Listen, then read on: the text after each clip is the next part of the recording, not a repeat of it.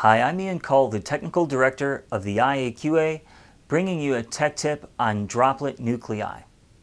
If someone with an infection coughs or sneezes, how far do the viruses and bacteria travel?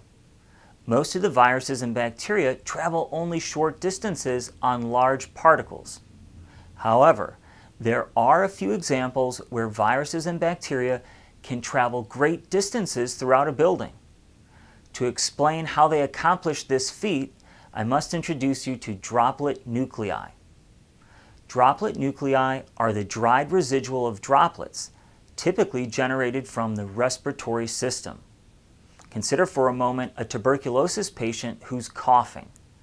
You can imagine all the droplets of saliva and sputum that come out of that cough.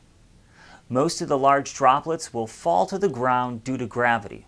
However, some of those droplets in the air may be small enough and suspended in the air long enough to actually evaporate. It's the saliva in the droplet that evaporates, leaving behind a dried residual bacterium or virus.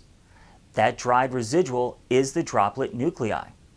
Droplet nuclei are traditionally defined as being 5 microns in aerodynamic diameter or less. Because their small size, droplet nuclei can travel for long distances throughout a building.